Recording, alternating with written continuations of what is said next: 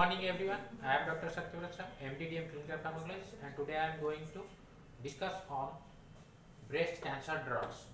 So we all know that the drugs used in breast cancers are anthracyclines like doxorubicin, epirubicin, taxanes like docetaxel, paclitaxel, aromatase inhibitors like anastrozole, exemestane, letrozole, GnRH agonist like goserelin, selective estrogen receptor modulator that is tamoxifen, and monoclonal antibodies like trastuzumab, and CDK inhibitors like palbociclib, ribociclib, PI3K inhibitor that is alpelisib, PARP inhibitor that is olaparib, talazoparib, immune checkpoint inhibitor that is PD-L1 inhibitor atezolizumab, antibody drug conjugate that is adotrastuzumab, emtansine.